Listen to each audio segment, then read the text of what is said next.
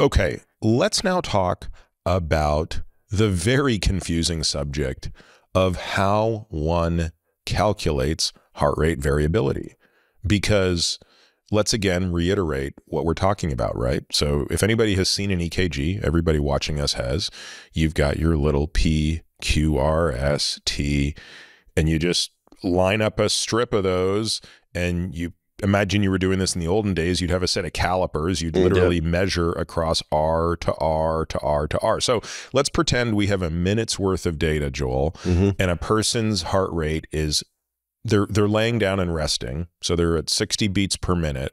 So the approximate beat to beat interval is 1 second. On average, sure. Yeah, on average, or 1,000 milliseconds.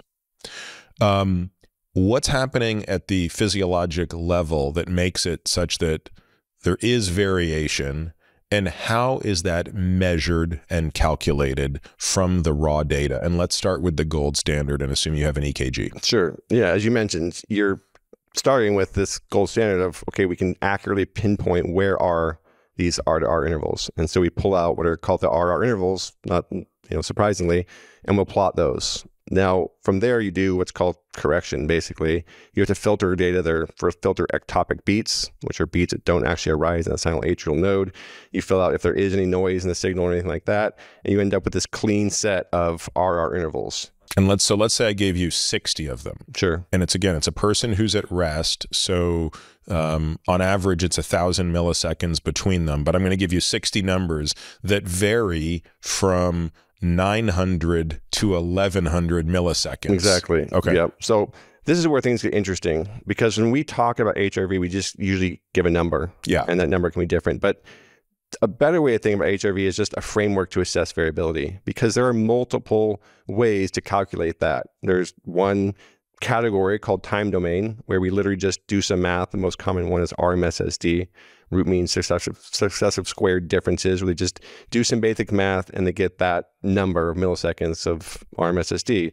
There's SDNN, there's PNN50, there's all these different, call them time domain, where they just are taking that time series, doing some math on it, and giving you a number that represents the average variability.